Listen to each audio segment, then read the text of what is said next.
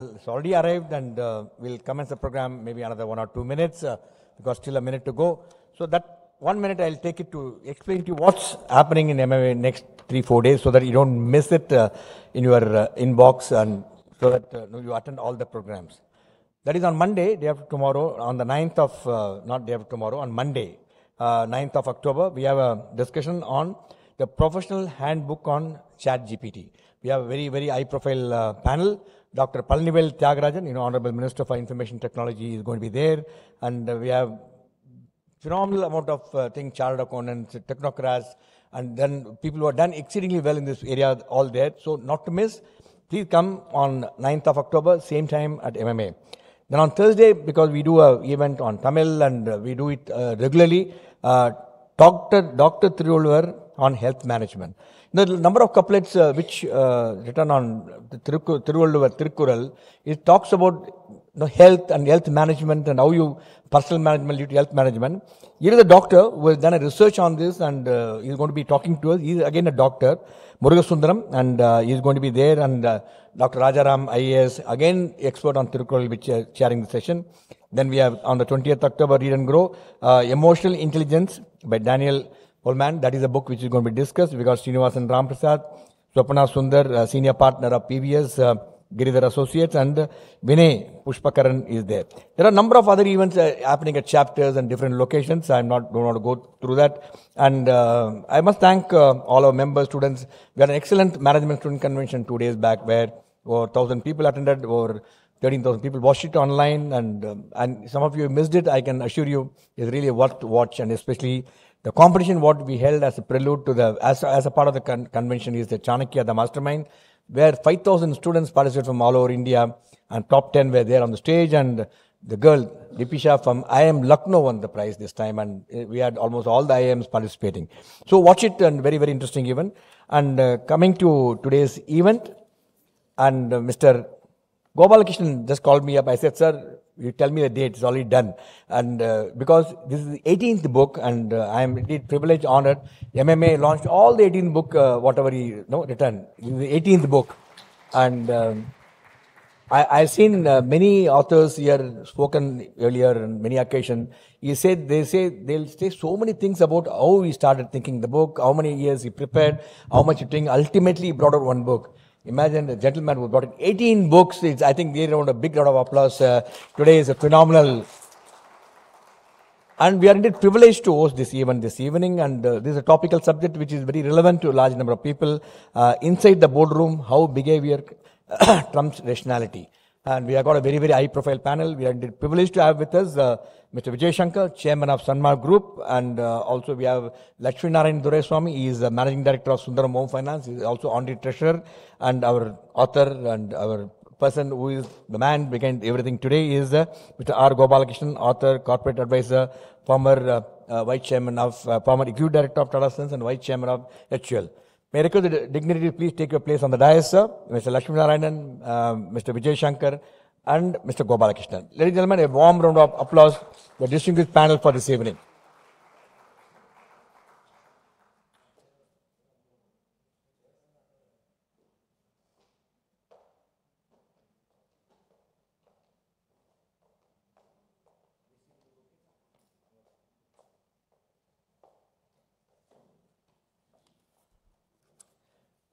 The format of the program is as usual. We'll have the launch, thereafter we'll have a discussion and presentation and talk by the author. Then there will be a Q&A. Mr. Vijay Shankar has kindly agreed to lead the conversation. Lakshmi will also join the conversation. Before that, let me have the privilege of introducing Mr. Lakshmi Narayanan Doraiswamy, who is the Managing Director of Sundaram Home Finance Limited. Has over 30 years of experience in financial service industry with expertise in risk management, operations, strategy. He is also Chief Operating Officer of Sundaram AMC till 2019. Lakshmi Narayan is a commerce graduate, qualified cost accountant and Master of Business Administration. He is also a member of the Managing Committee of Madras Management Association. He is the Honorary Treasurer of MMA, and we don't have to worry about money because money is always there available whenever you request it. Over to Mrs. Lakshmi to deliver the welcome and opening remarks.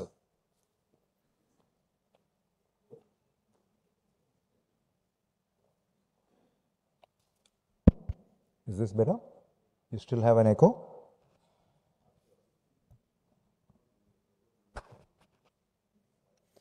Good evening, all of you. It's indeed my privilege and honor to deliver this formal welcome address at this very special discussion on the theme of the book, Inside the Boardroom, How Behavior Trumps Rationality by Mr. R. Gopalakrishnan. I consider it an honor to welcome this evening Mr. R. Gopalakrishnan, author of the book and former Executive Director, Tata Sons Limited, and also a well-wisher of MMA in its endeavors, and Mr. Vijay Shankar, Chairman of the Sanmar Group. I also take this opportunity to welcome the members of IMA Alumni Association and MMA members from all over Tamil Nadu and Pondicherry, special invitees of Mr. R. Gopalakrishnan, and the large number of participants from all over the country who have joined us live this evening.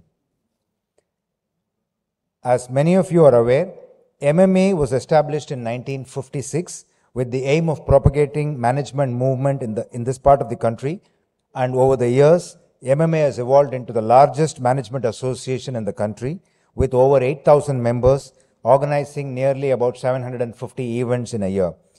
MMA has recently been awarded the Best Management Association in the country for the 14th time in a row this year. In recognition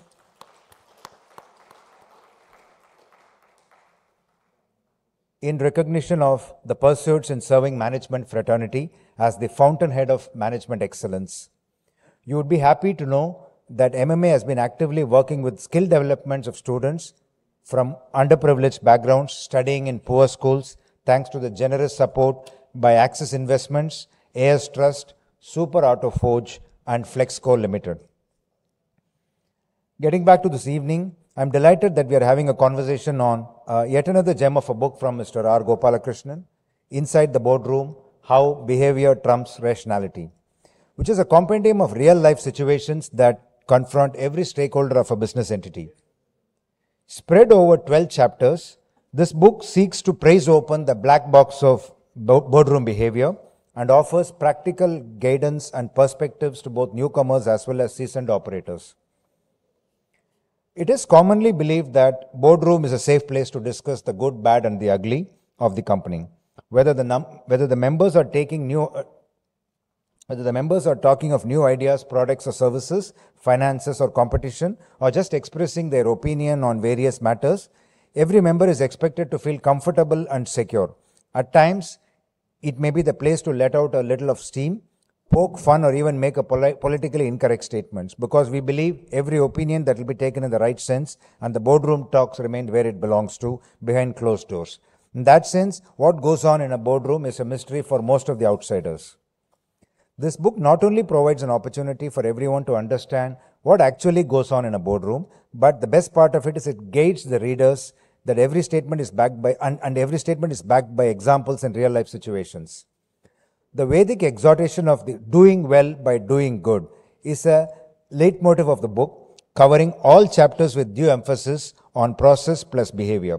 For instance, the author also points out that NASA, Volkswagen and WireGuard governance failures are all relatable to boards ignoring the prodromal of peril, and they exhort the boards to not only watch out for such warning signals ahead of time, but also prepare a contingency plan to deal with them. In short, the book is a treatise for every manager and a corporate leader who look forward to occupying a high seat in the boardroom one day. Thanks to Mr. RG for choosing MMA to host this event. It would indeed be a delight to follow this conversation with Mr. R. Gopalakrishnan and Vijay Shankar this evening. I once again welcome all the distinguished guests and thousands of viewers from all over the globe watching this program live. Wishing you a great evening. Thank you.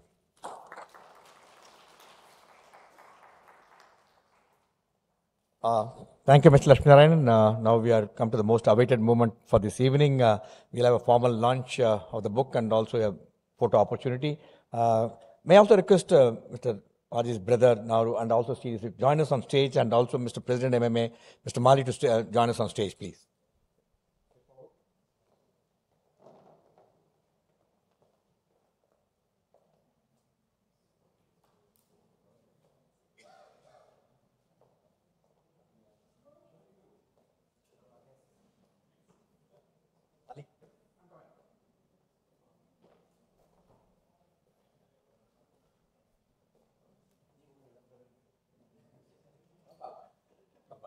Just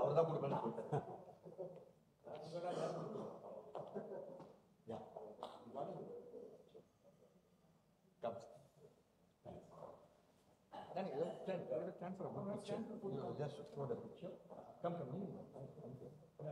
Yes, you must be here. I'm there. I'm there.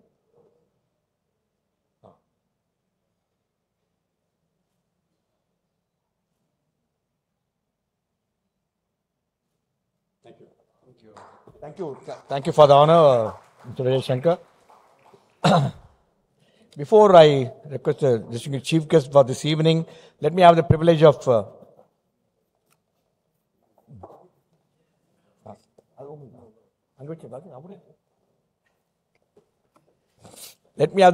introducing a distinguished chief guest for this evening and also the author. Vijay Shankar holds a master's in business administration from Kellogg's Graduate School of Management and also a qualified chartered accountant. Vijay Shankar is the chairman of the Sanmar Group. The Sanmar Group has a revenue of over $1.6 billion. As a chairman, he is responsible for the group operational management, apart from organic growth of the main business. Shankar has been actively involved in Sanmar entry into overseas number of overseas opportunities, and the Sanmar Group has manufacturing facilities in Mexico and Egypt. Mr. Shankar is the director on the board of KCP Limited, Oriental Hotels Limited, and number of other very senior corporates. And he also serves on the board of governor of Medical Research Foundation, Shankar Netralia, and the CPR Environment Education Center. Vijay Shankar is also the Honorary Consul General of Denmark in Chennai. Very warm welcome to you, sir, and once again, and pleasure to have you with us. Let me have the privilege of introducing Mr. Gopalakrishnan. He is the author, corporate advisor, former executive director of Tata Sons, and is completed his first career with Hindustan Unilever from 1967 to 1998, where he moved on. He was a vice chairman of HUL. In his second career, he served as a director of Tata Sons from 1998 to 2015. Since then, he has taken the third career, if I say so, as an author of business and commentator. He has authored 18 books in English and 4 translated books, not only writing and get it translated to so many other languages. His books are more about life as seen through the lens of business and enterprises, though may think of him management to write actually. Very warm welcome to you, sir. Again, once again, thanks for choosing MMA to launch this book. It's a privilege and honor to us. As I said to you, the format is we'll have the conversation, free-flowing conversation between the author and the chairman of the session, Vijay Shankar, and let me also request you to join. All the viewers watching the program live, there's a number on the screen. If you have any questions, please send it to us by WhatsApp. Our team will collect them. People who are here, yes, we'll pass on the mic to you.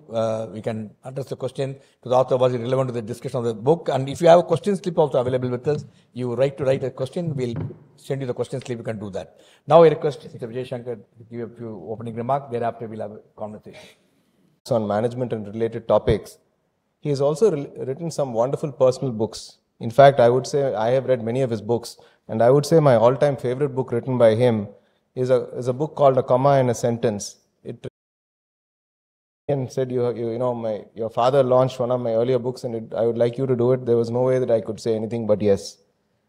I have been fortunate to know him through my father, had an opportunity to interact with him a few times, but got to know him more through his various books and columns. In fact, my request to Mr. Gopalakrishnan was that he puts together all his columns in the form of another book, because these columns are truly worth reading for any management professional. Just one example, and I think maybe even he has forgotten, in one of his columns he spoke about recruiting people when he was both with Levers and, as you know, he spent many years with Levers, including in Saudi Arabia and with the Tata Sons. And when he used to go through a person's resume and he used to find very many job changes, it would always raise a red flag in Mr. Gopalakrishnan's mind. In his view, and he describes it beautifully in his column, he said every young professional faces challenges in their workplace, especially early on in their career. And if they do not have the grit and determination to overcome that challenge, organizational challenge, personal challenges, whatever they may be, and shine and come through, and rather quit and move on to another company, it was, in his mind, a bit of a black mark. This was something that always stayed on with me, and I'm sure there are exceptions to this rule, but it has always stayed on with me that somebody who, even when we look to interview, if they have not made many changes, it is something that stands out as a positive. As I said, I requested him to make a compendium of all his columns in his next book. We're going to have a free-flowing conversation between me and Mr. Gopalakrishnan, and I'm going to request Mr. Lakshmanarayan also to join in. But this book indeed is a gem for any person who's interested in the world of corporate governance and in the world of how boards are running.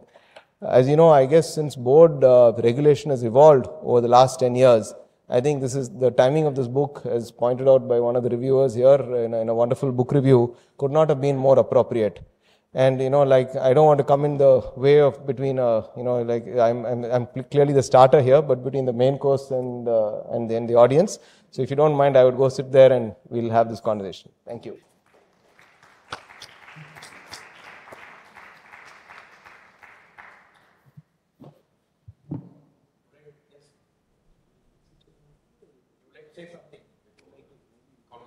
Maybe you request.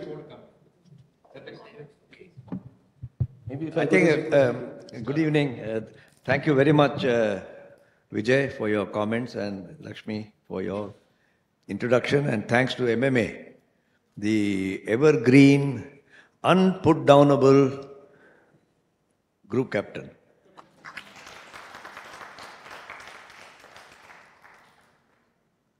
I am delighted because his father did launch one of my books. And if I implement his suggestion on putting my columns together, you'll have to inaugurate that also. So, I thought I might just speak for 10 minutes, giving you my perspectives, and then we'll better engage in a conversation and questions. I realize that many of you would not have read the book. And if you don't get some idea what is in it, it sounds suspiciously gossipy. Inside the boardroom. Choli ke piche kya hai? But I can assure you it is not. My co-author and I, in a discussion, she's an academic in SP Jain Institute of Management, in a casual conversation, came to the conclusion that there is, just like the moon, you always see one side of the moon. You don't see the other side of the moon because they move in tandem. And Chandrayaan 3 has tried to correct that. We see only one side of a board. And that side is the rules, regulations, of which there are too few in our country, if I may be facetious. And we said, what's on the other side? There's a natural curiosity if you don't see the other side. And we quickly came to the conclusion, the other side is human behavior.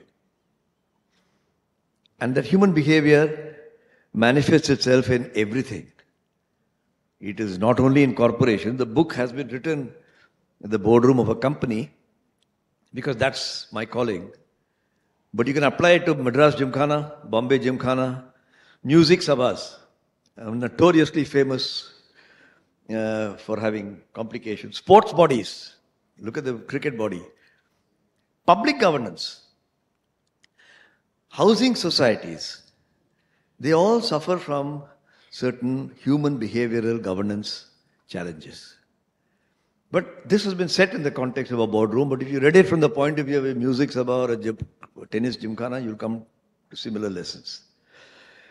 Because human behavior is to do with socialization of human beings.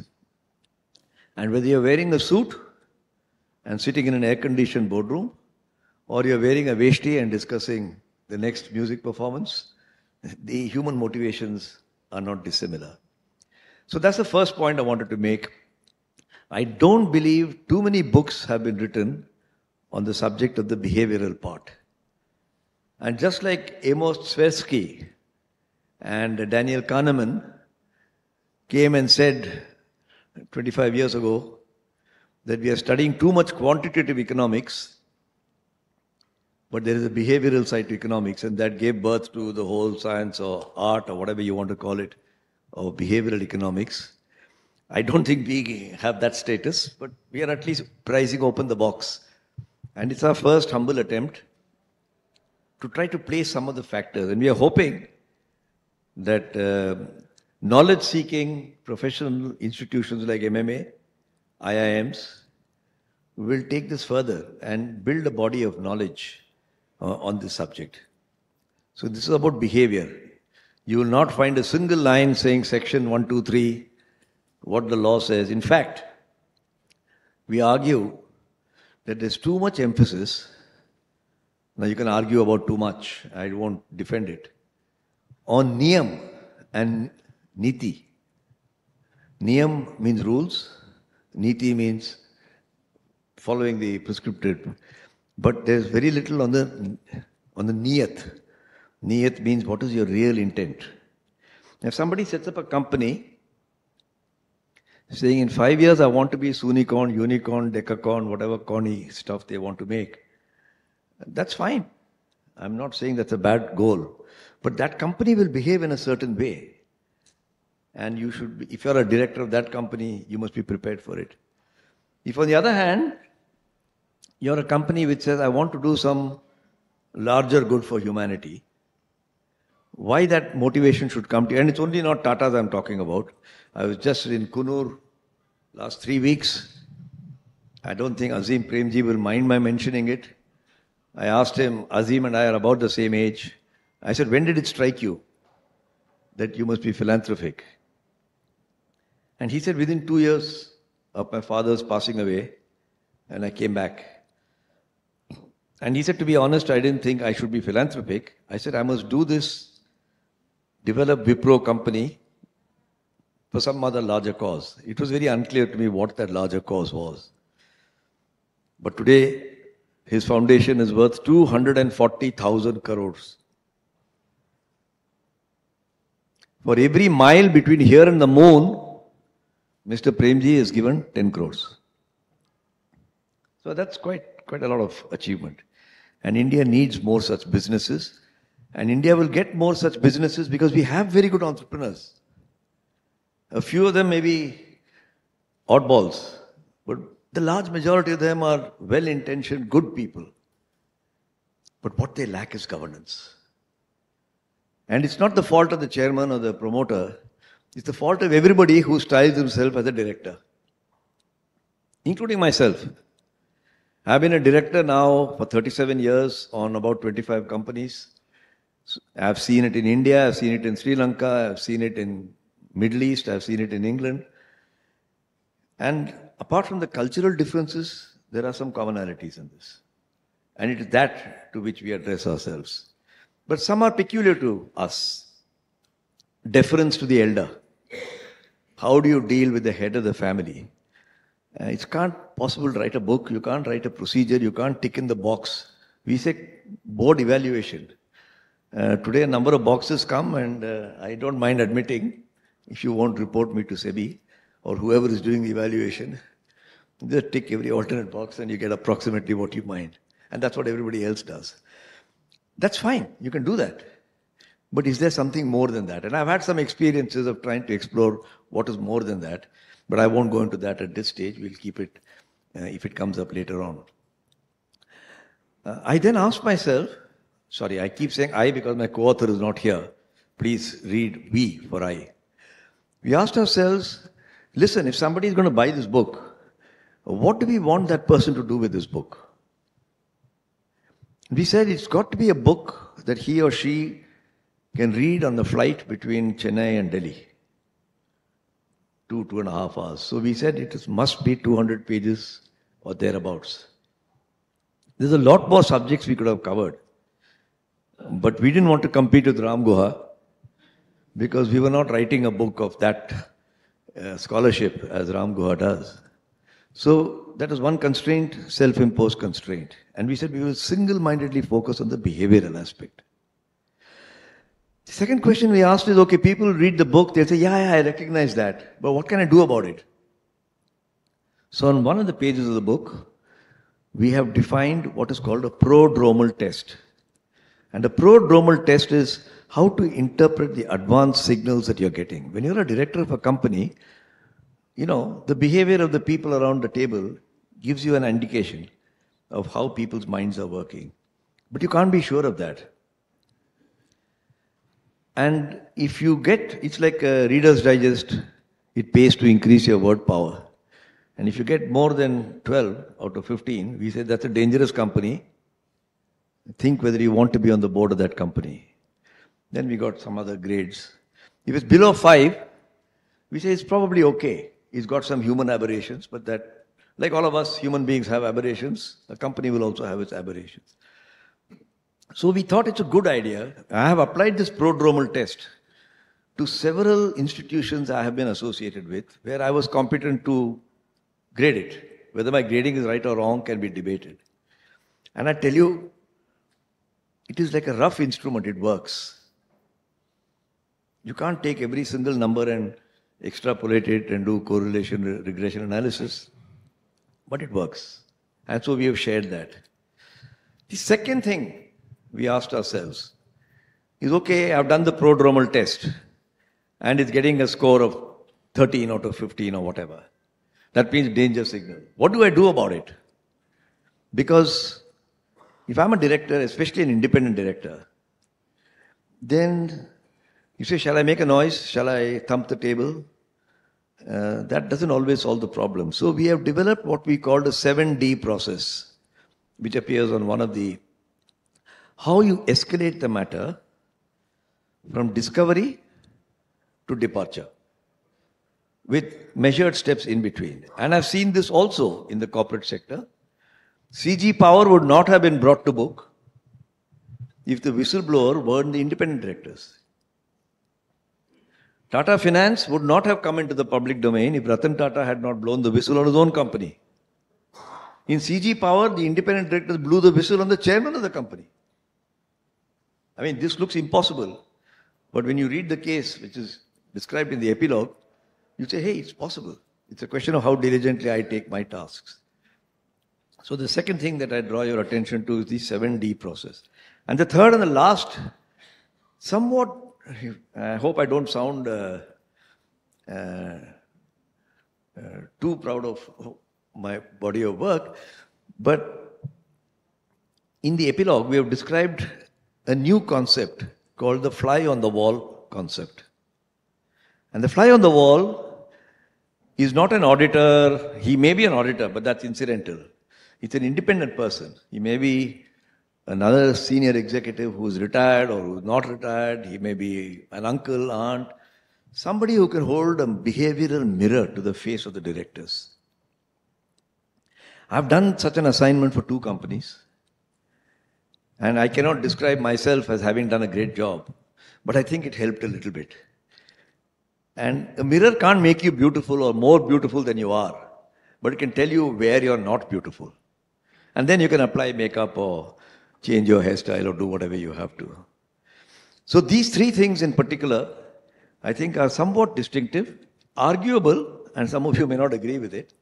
But I commend you, if those of you who read the book, to look at the 15-point prodromal test, the 7D action step, and think about the fly on the wall to see whether you would like to experiment with it. And with that, I'll stop, and then maybe we'll engage in a discussion. Thank you very much, MMA, for giving me this opportunity.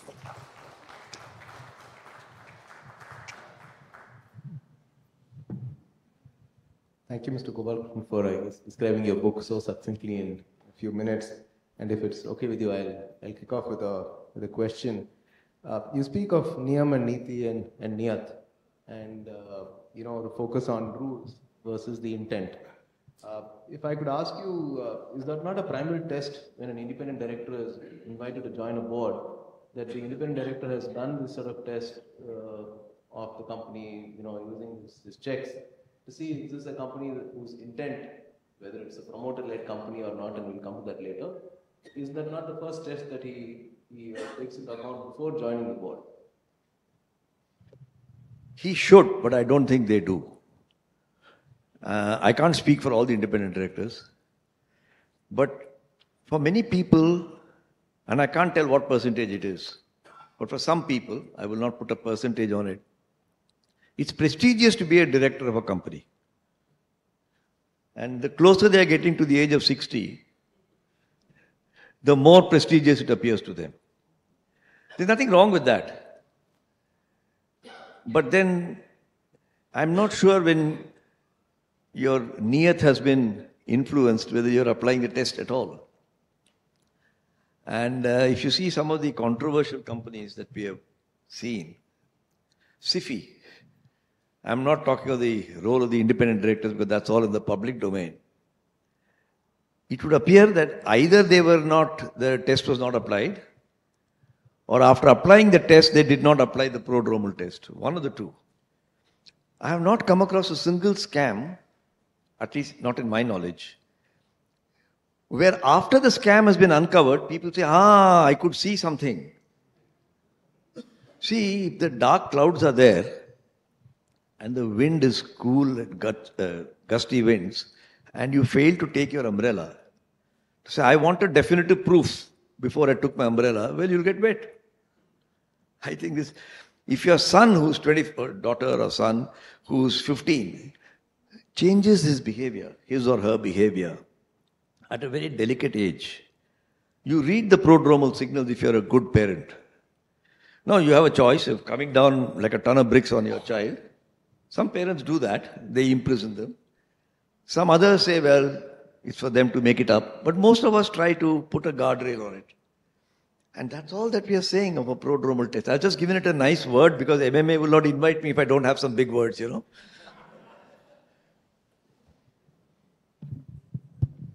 So just a follow-up to what he was talking about.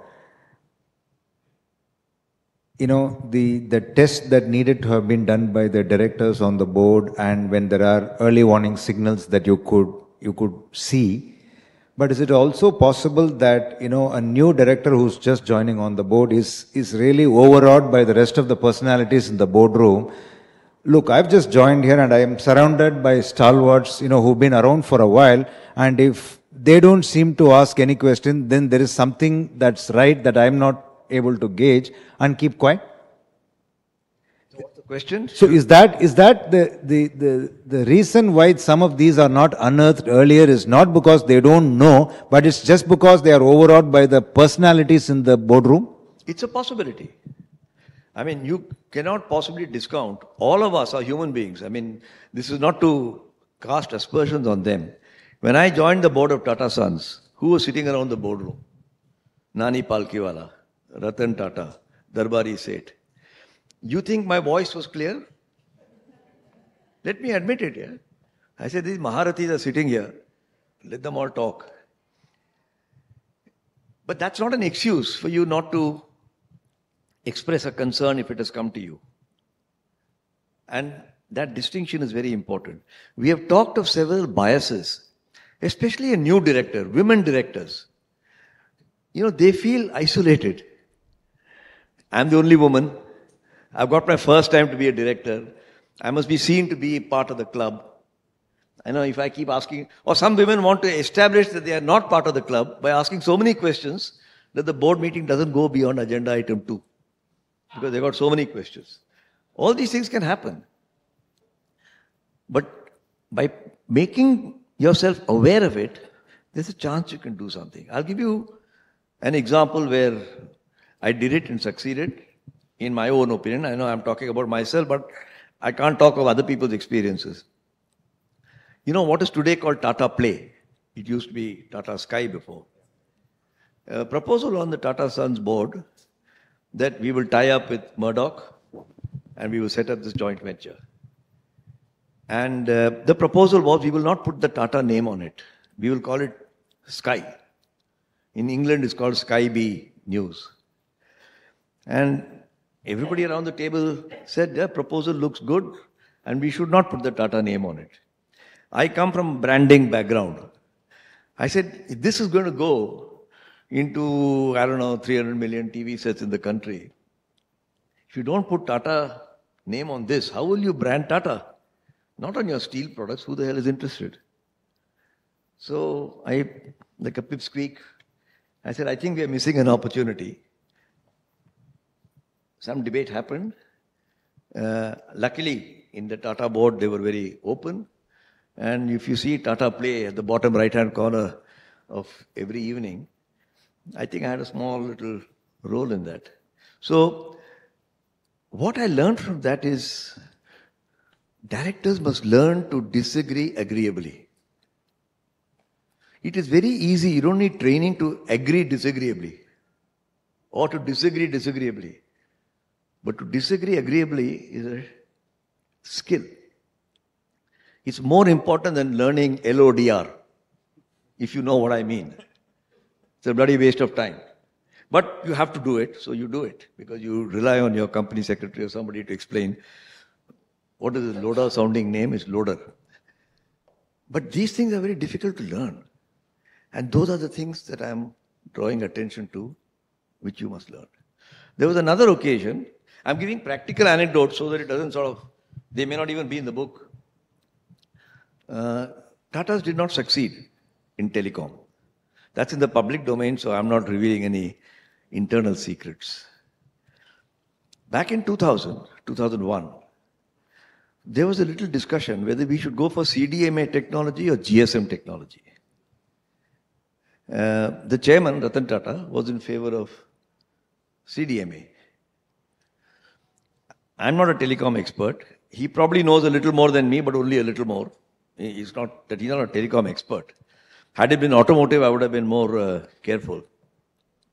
But after the debate was over, I came out, talked to one or two of my colleagues. I said, should we really be going for CDMA, which is supposed to be technologically more sophisticated, but not so widespread? It's like saying I will only speak in Sanskrit, because the Sanskrit language is such a superior language, but nobody else talks to you in Sanskrit. That's what CDMA was to me. Whereas GSM is Hindi, but everybody speaks it, tuta puta. So they said, if you feel so strongly, you should go and talk to chairman. So I had to find the right time, muhurtam and all that. But I did talk to him. And I did not succeed. But this was not an ethical question, Nobody was siphoning off. It's a difference of opinion professionally. And I never said, you made the wrong decision, that's why we are now in this mess. But when we got into a mess, we all found our ways to get out of it. So I'm giving you these as examples of saying it's important, whether you're an independent director or a promoter or a majority shareholders director, to be able to find a way to express what is bothering you and discriminate between things that have an ethical overtone and things that are totally professional.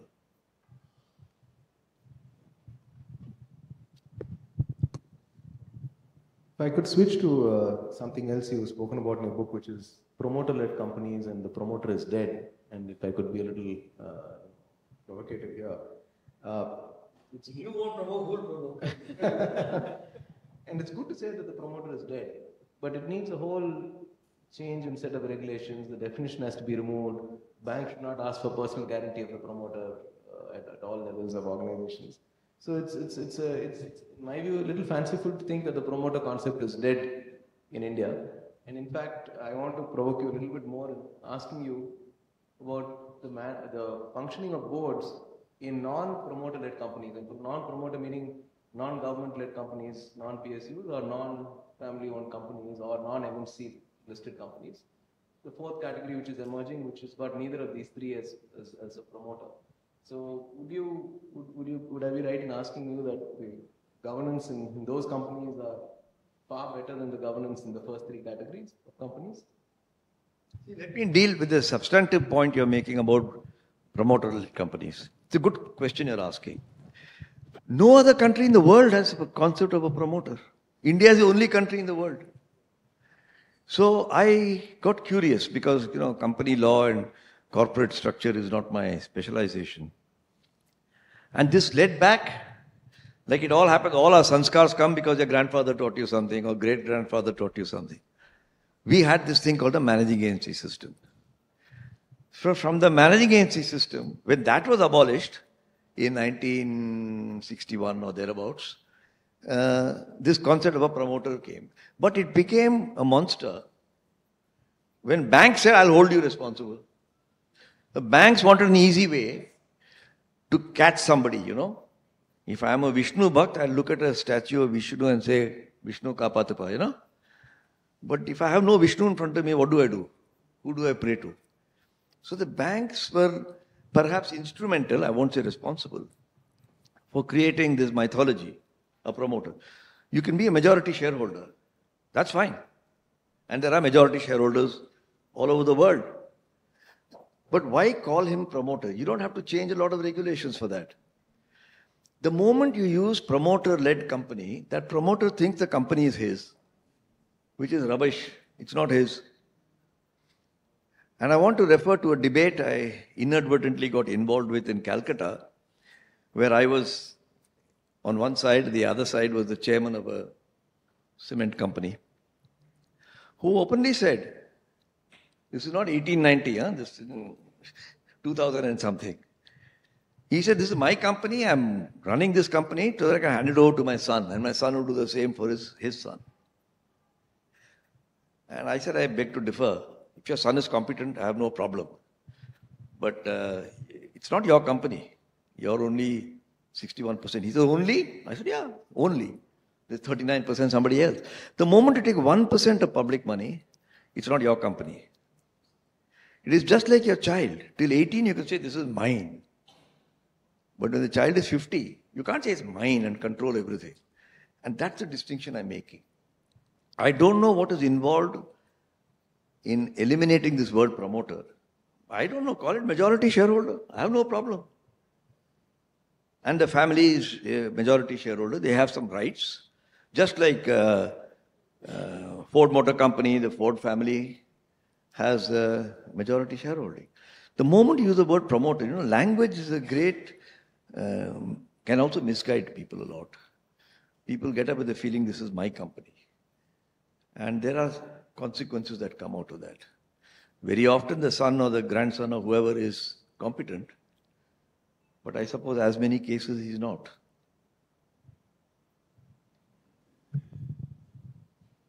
Yeah, on a similar subject, I had a question for, one of the biggest challenges that the corporate India is dealing with today is succession planning. And it's more so in promoter-led companies, like you just said, where, if the promoter were to think that this is my company and therefore I'm going to pass it on. And you've dealt with this topic of, the tenure of the CEO, what it should be.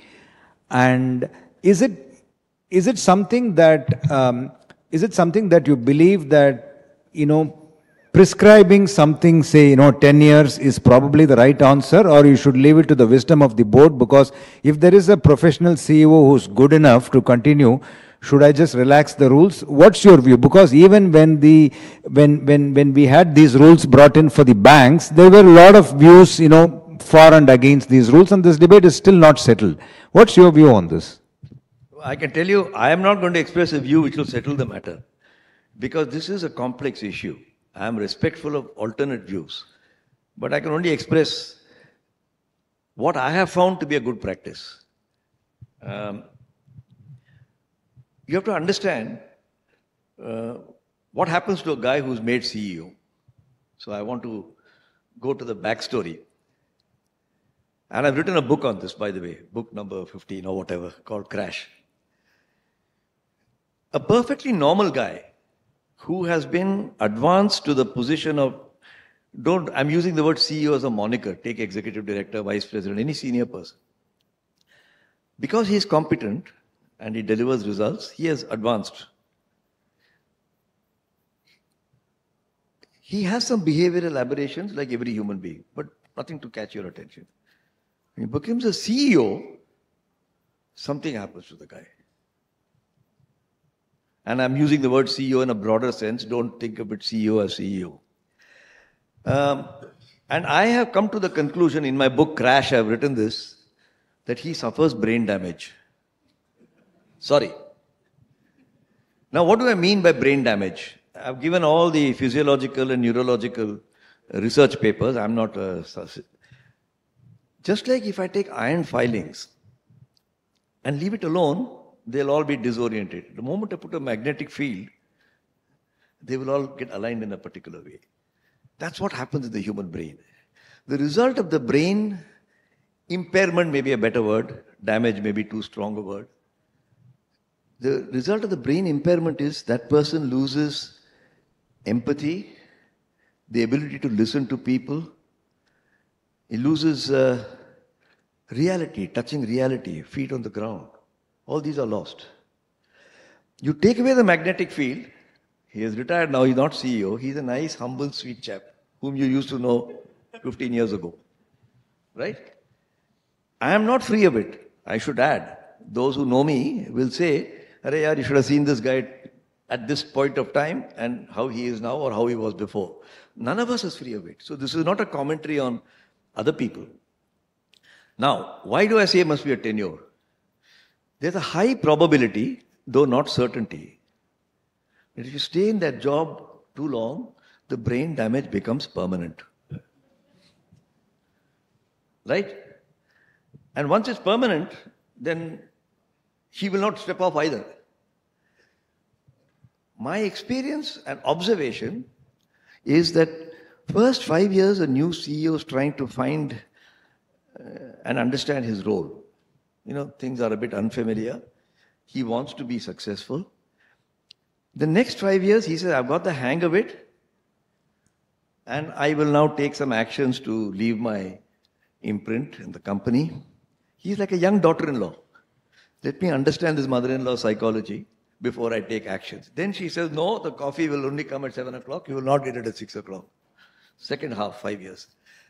After that, he or she may still be successful, but it's starting to have declining increments.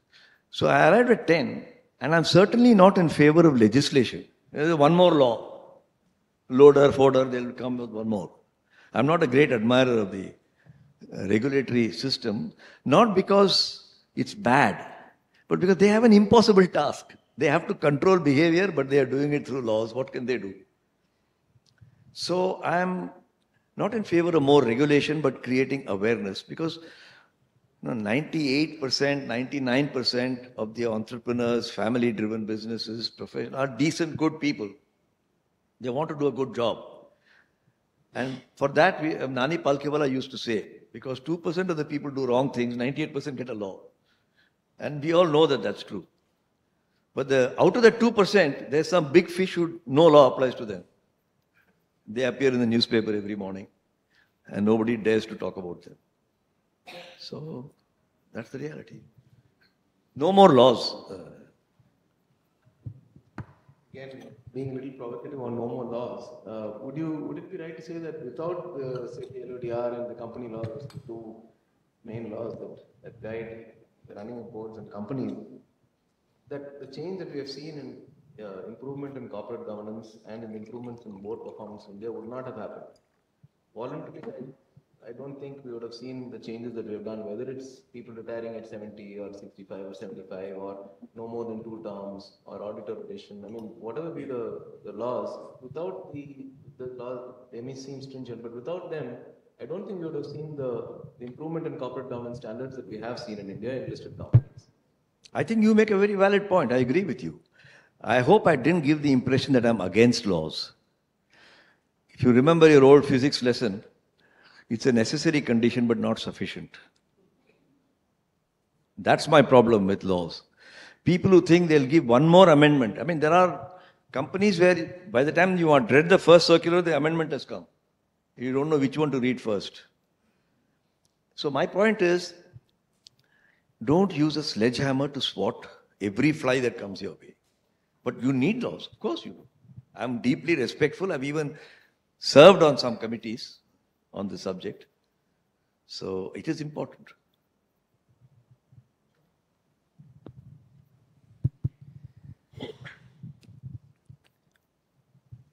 We talked about, the independent directors and the ability to read early warning signals, and then how people should voice their opinion even in a boardroom. There are examples that you've quoted of, several names that you've mentioned there. There is also, there are corporate failures and there are corporate frauds. Do you distinguish between them in the sense that as a role of a director, there could genuinely be a miss from, someone on the board not being able to catch an early warning signal and then let it go in the assumption that they didn't know that this was something that they should have raised a question, but they just let it go, versus something that it's intentionally done and that results in a corporate fraud. I think there's definitely a distinction between a failure and a fraud. So, if you suddenly read in the newspaper that in company XYZ, he didn't pay back bank loans, to immediately assume it's a fraud would not be right. What is the distinction between a fraud and an error or fault? What is the word you used? Failure. A failure is the ancestor of a fraud. When there's a genuine failure, if you're willing to admit it's a failure, then you don't go to the next generation. But very often leaders are not willing to admit it's a failure. And to correct that failure, they do another one which fails even bigger. And soon it becomes a fraud. Example, Satyam. Since it's in the public domain, books have been written on it. One thing didn't go right, so he tried to find another way. Tata Finance. We used to discuss in those days that this guy looks super aggressive. We say, we need aggressive managers in Tatas, Sounded good. Later on we found that one or two deals didn't go right and he couldn't come back to the board, so he did another deal to do another deal, and sometimes they spin out of control. So, admitting a failure is not a sign of weakness. We all make mistakes, and you can't have business and entrepreneurship without failure. And that's why I love to ask younger people, especially those who are in startups and SMEs, and what are you building? You can't make a building of a business without a failure. Right? And I think there is a distinction. And your book also talks about the difference between intent and action. So it does draw a distinction there as well. In the public domain, I've got an afterthought after writing the book. I've referred to achar and vichar. There's also a word called prachar. You may have one vichar that results in some achar, but then you give a totally different prachar. And if you look at the public space, you'll find a lot of examples of that. So people who are very eager to tell the world that they will be this in some indeterminate, they give you in years. By 2040, when he knows the people listening to him will be dead and gone, I'll be this. There also prachar takes over in the place of vichar and achar.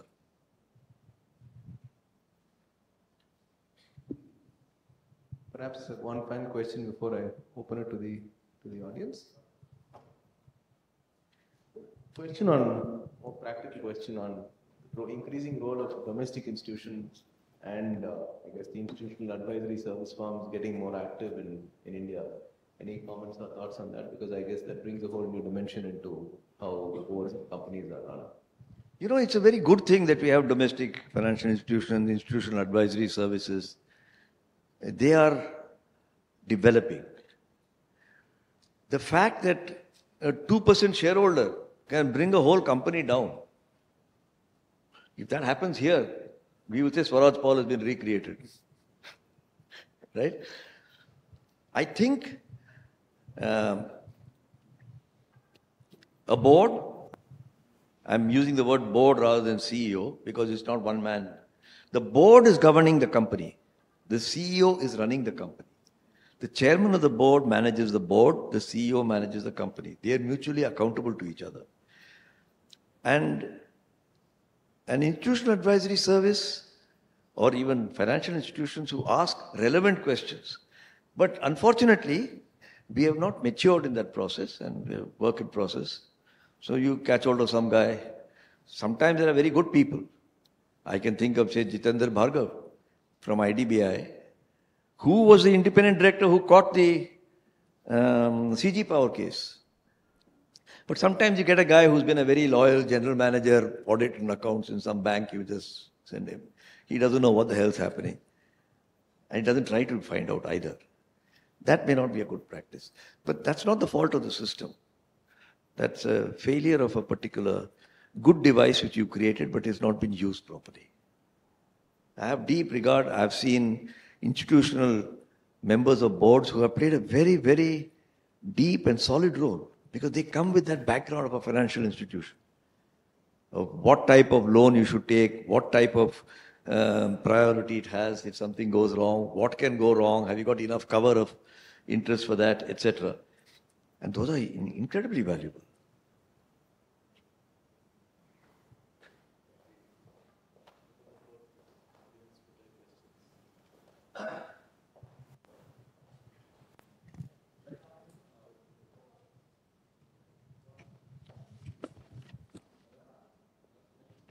I guess the question here is, it switches to sport. What are the lessons in cricket? I guess it's very contextual with the World Cup for the corporate and from the corporate to cricket. From cricket that we can take to the corporate world. Everybody in the BCCI should read my book.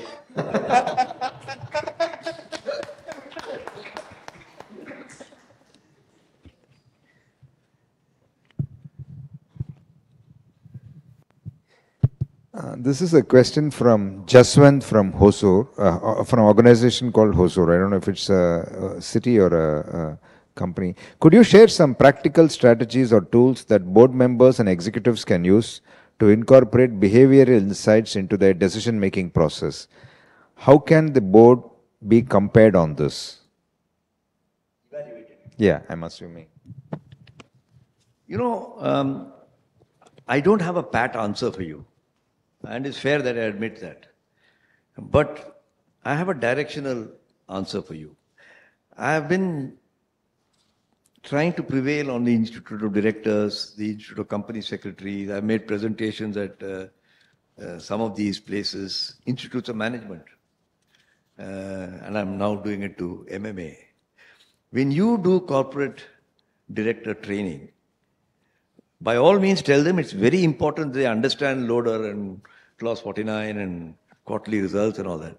But please have a substantive module on boardroom behavior. I don't think we've written a seminal book. It's not going to get the Pulitzer Prize. It's not our intention. But we have to build on this. How do you do behavioral training? How do you train directors to be able to disagree without becoming disagreeable? How do you train people to try to get their word in spite of being new? These are real challenges. It's not, you can't just sort of brush them off. And I have found, at least talking for myself, a lot of solace rather than give them a lecture on OB. Don't go to the closest management institute and get hold of the professor of OB. He or she may be good, but that's not the solution. I found a lot of solace in the Puranas.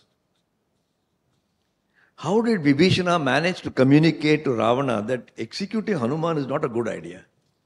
We all know the story, so I don't have to explain it to you. We all know that story. Why did Bhishma keep quiet when Draupadi was being disrobed? Now, these are profound, and you'll find answers to these, not from a behavioral scientist, but by reading some book or talking to an elder or some scholar of the subject, and they give you clues. And personally, talking for myself, I found it helpful. And I used to conduct a case study when I was doing some teaching of an investment banker in New York who at 45 had a 3-bedroom apartment opposite Central Park and pretty wife, lovely children. And his company, for some reason, thought he should go to an outward-bound leadership program. And they went to Nepal to climb some mountain.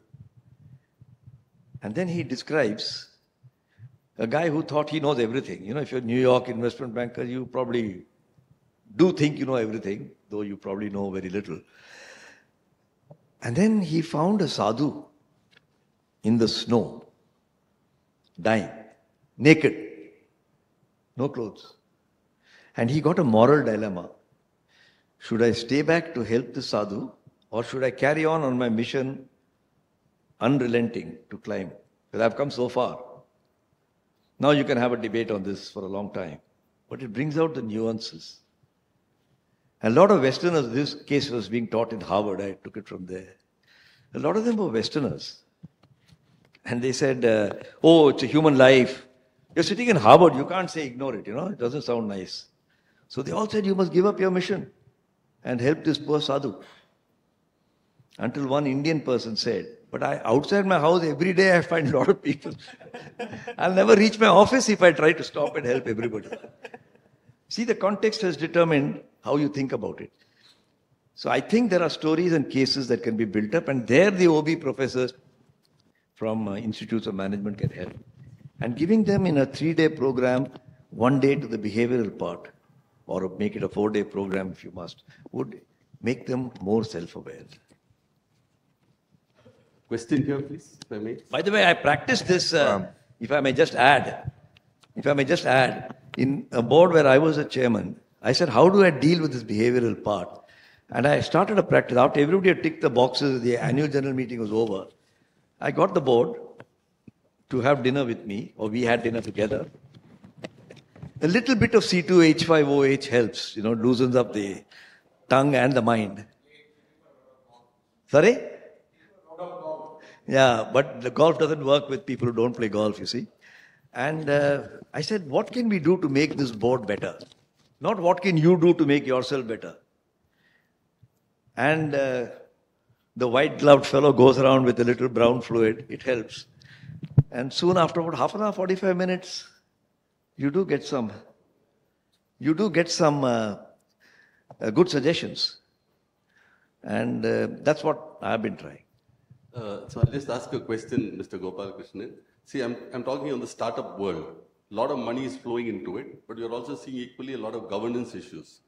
The question I have is, across the board, you'll find some few funds virtually controlling a large number of corporations, including in the US like BlackRock or Vanguard. Effectively, they control many companies. So the question is really, if you really want to influence much more, you should be controlling these funds or making these funds more accountable. What can we do? Because they have disproportionate influence now globally and even in India. What can we do to help these entrepreneurs who many times get pushed? I find many entrepreneurs just succumb. I'm an early stage investor, but the moment the fund comes in, the entrepreneur, poor chap, gets pushed to the wall and he is really a slave to these funds, right? How do we do things that can make sure the funds are also taken care of? I mean, in a very respectful way. No, I will also equally respectfully reply to you that I don't know the answer. This is nothing to do with startups. It can happen in grown-ups also. Where there's a majority shareholder, my co-author is sitting right here, Mr. Narayanan, and I wrote that book together. What can startups learn from grown-ups? Because you can say there's a majority shareholder and he's pushing the CEO. The CEO knows the bread and butter comes from the majority shareholder. What can the poor minority investor do? Sell your shares and go away. But in the startup case, you don't even have that liquidity. So you got to do a bad deal. You see, he can sit and preach about what training you should give to the hedge fund or the angel fund or whoever, the venture capital fund. But that would take us away from the course of what is within our realm. So I think the fact is that just like a director has to be wise and do his due diligence before joining a company, an investor also must do the same. And an investor knows, even if you're an angel investor, that listen, if I do 10, maybe 3 will come right if I'm lucky. 7 will go wrong. You're right. They create one-eyed monsters, especially some big funds coming from Japan and that side. But that's the way it is. When you're in the jungle, don't expect to meet a gentle panther. When there are panthers in the jungle, you have to understand there are panthers. I have 3 people asking nearly a similar question. Manikantan from Salem, Aishwarya from Chennai, and Rahul from Bangalore. Could you elaborate the importance of understanding human behavior in boardroom dynamics? Can you elaborate on the psychological factors that often come into play during high-stakes corporate decision making? That's what the book is all about. Please read my book. It gives me some revenue and an EBITDA. Anisha from Delhi has what inspired you to write this book, and what message or key takeaways do you hope readers, especially in leadership roles, will gain from this? That's an excellent question. You'll have observed that I wrote this book well after retirement. But it gave me a chance. One of the great benefits of retirement is you can sit and think dispassionately about your own actions and past. And you don't mind admitting that you made a mistake. Whereas when you're in the heat and the throes of action, to admit you made a mistake, you don't even have the time to think about it. The next morning, again, you're overtaken by events. And in one such reflection, I said, you've been talking about behavior. I've been trying to sell the idea to various institutions like Institute of Directors, company secretaries, associations that you must have here. But what do I mean by that? And can I be honest and say, where have I failed as a director and where have I not failed? And am I willing to admit it? And when I came to the conclusion that I'm now at a stage in life when I can admit it, we wrote the book. It's very important because when you're not willing to admit that you made a few mistakes, then you're the perfect director, suit, boot, cut director, you know. But life doesn't work that way.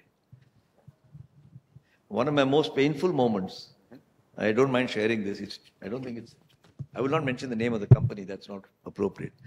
I was a new director in a Tata company, and somehow I didn't like the smell of what's going on. But the people sitting around me were Maharathis. What should I do? If I go telling people that, I don't like the smell in the place, they'll get change the phenyl or the sanitary inspector.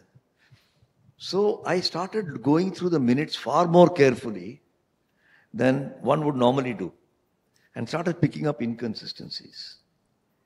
I then started traveling because I said the best information a CEO can get in a company is to talk to the most vulnerable people in the company. CEOs get so distanced from the most vulnerable people. Salesman, distributor, vendor who's supplying you some fine chemical, which is 1% of your value of purchase, but is a very important vendor. People who've been associated with the company for a long time, you have to find a way to keep connection with them. And through a set of processes like that, I'm not proud of it, but I was instrumental in getting the guy fired. But I have to admit that I was instrumental. And then it taught me lessons on how to avoid getting fired myself. Thank you. There's one question from Shreya Jayaraman. Can you comment on women on boards and any specific advice for women directors? I don't know if I have any intelligent comment to make on it, so I'll make an unintelligent one. I genuinely believe, I was a great skeptic, when it came 10 years ago or thereabouts. But over the years, I have found that they have a different way of looking at the same thing. I wrote another book called 6 Lenses, which I launched here in MMA. It is not about women and men, but why do people look at the same thing and come to different conclusions, and yet they style themselves as rational people? It's a mystery. And I do believe that if you can get more than one on your board, not because some law says it, but because they have a different way of looking at it, make them feel more self-assured. Because if you're one man in a board of women, none of us has experienced that because we don't know what it feels like. I can tell you, I was one of the very few Hindus in Jeddah when Babri Masjid was broken. I know how I felt to be a minority, and everybody thought that I was getting a fat salary and sending it to India for breaking Babri Masjid. So we must not leave women in that situation. And one way is to get 2-3 of them, and they bring a very different perspective. And if I may illustrate it with just one attribute, men get very hassled when they have to do many things at the same time. Because men's minds work as a map.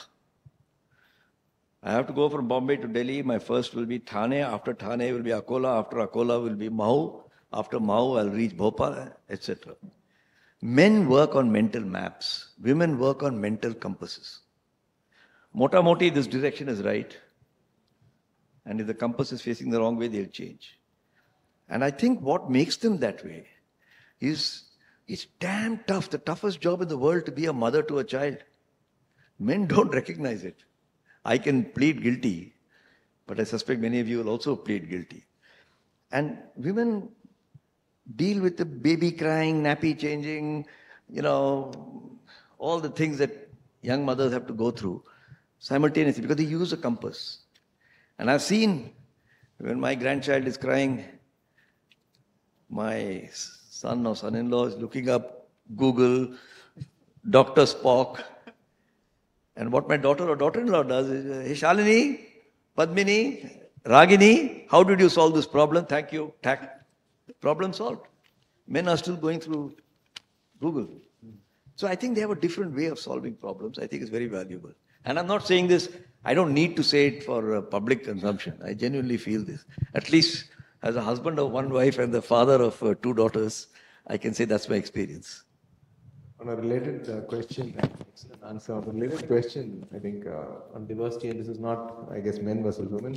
Aruna A. From Philips Domestic Appliances asked, how do you see appreciating diversity as a trait that is critical to make the boardroom a leadership room? Yes. It says, how do you see appreciating diversity as a trait that is critical to making the boardroom a leadership room? I see it as the future leader will be experienced in that. When many people say, oh, your career is 50, 55 years. But that's a short time in the history of mankind or, management. But I can certainly say anybody in my age group will say that the type of an archetypal top leader 50 years ago, metaphorically, had blue eyes, square jaw. He knew more than his subordinates.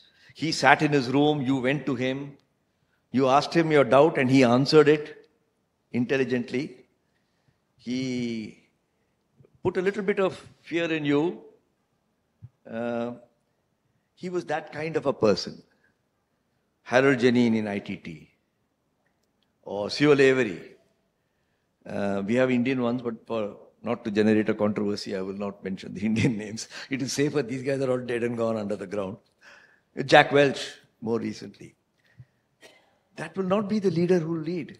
If those people took a reincarnation and put back into the boardroom, the future leader will display vulnerability, will display doubt, will not be throaty, will be soft-voiced, could be soft-voiced, I'm not saying he should be, and will be able to deal with diversity as an advantage rather than as a burden which he has to discharge. I hope that answers the question.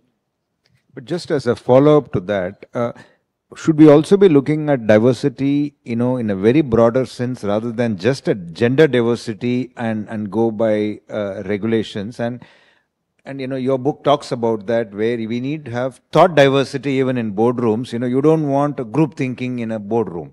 You want people to voice different views and different opinions and be able to do that. Is that something that you would also subscribe to? To say I'm not subscribing to it sounds a bit antediluvian. But to say I subscribe to it gives it a tick in the box, which I would rather hesitate to give. I want you to know, since you asked the question, when I went to Arabia as the chairman of the company, for the first time in my career, and since then I've not had that experience, I had 16 nationalities working in my company. 16. I had a Swede, an English, an Indian who was settled in England, Englishman who settled in India, French, Dutch, Arabs, and for me all Arabs were the same, but frankly, a Moroccan is very different from an Omani. And since I was completely confounded with how to deal with the diversity, because they had very, very different views, I requested Unilever to sponsor me to a program in INSEAD in Paris at a nice time of the year. Nice to be in Paris and to give the impression that you're studying hard in INSEAD on how to manage diversity. It taught me a lot of good lessons, which I shan't summarize now because that's not the purpose. But slicing and dicing diversity to infinitesimal components is self-destructive. As you might see in our public space going on right now, which is not something we were going to discuss here. You can go on then saying every board should have at least half a variety of this and 3/4 of a variety of that, and then you screw it up. So diversity has to be in broad clusters. And it's a separate subject. I will not go into that. I think you answered the question. I think it's a fair reflection. Thank you.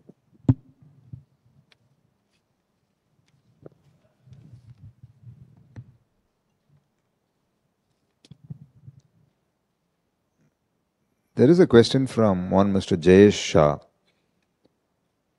As an experienced professional and an experienced board member, did you do anything to make new board members feel at ease and encourage them to participate?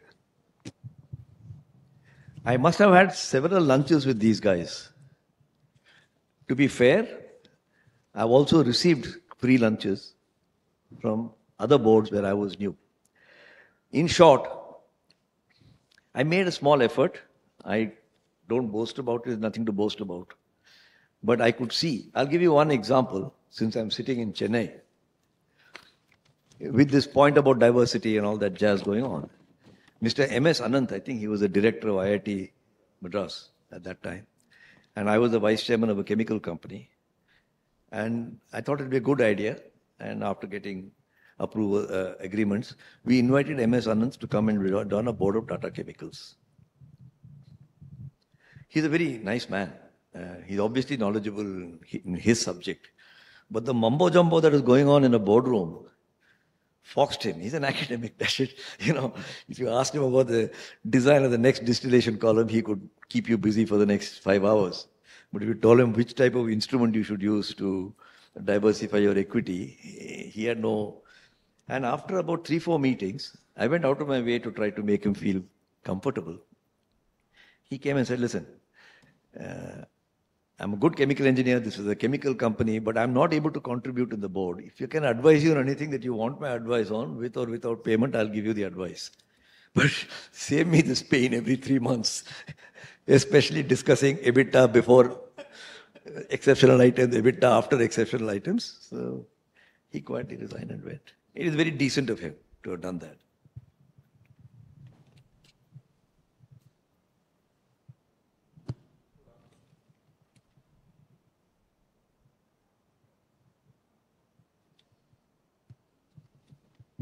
One from Suraj from Delhi. What is the most significant misconception that individuals, including board members, have about rational decision making, and how does it affect corporate governance? Not peculiar to boards. It applies to gymkhanas, clubs, music sabhas, building societies. All human society. But I will keep it to the board because that's the context in which you come. But I want to keep pointing out, why are clubs so controversial here? A club. You just go there to play tennis and badminton. A music sabha, you just want to get some people to come and sing or play the violin. But they become very controversial. And that's because every human being thinks that he is rational and surrounded by irrational people. In Bombay, we have a Maharashtra Cooperative Societies Act. And since I was the chairman of my society, we had a visit from one of the officers. And I said, he said it in Hindi, but I'll say it in English here. Don't you think the Maharashtra Cooperative Society Act is very good? I said, your act is very good, but the definition of a cooperative society in India is the unique ability to assemble people who are fundamentally uncooperative and try to get cooperation out of them, and your act is not contributing to it, for sure. I don't think he was happy with my answer, but that is the truth. Fundamentally, human beings have to admit, all human beings, that they are not rational decision makers. If Amos Tversky said it, or Daniel Kahneman said it, they get the Nobel Prize. If I say it, MMA will give me thank you vote. Thank you.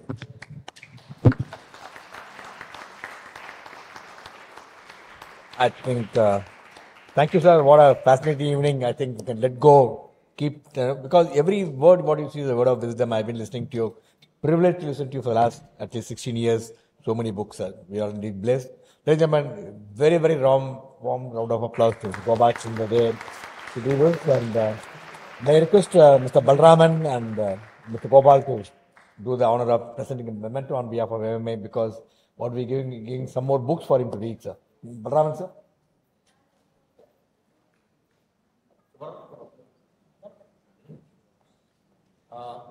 Yeah, we got all the three past presidents here. I think it will be a privilege for us to do that. Come.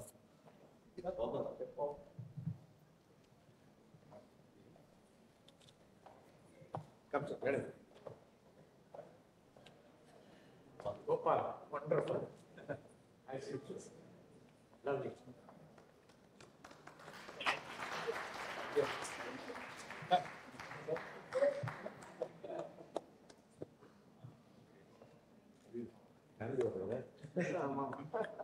They don't get the formal connection to their both really well, both. Sir, good group picture.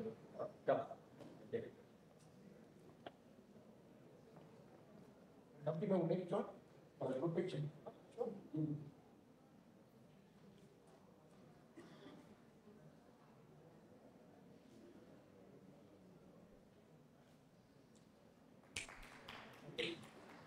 Thank you, ladies and gentlemen. Thank you, viewers who watched live. So many questions have come from you. We tried to accommodate as many questions as possible. Thanks so much.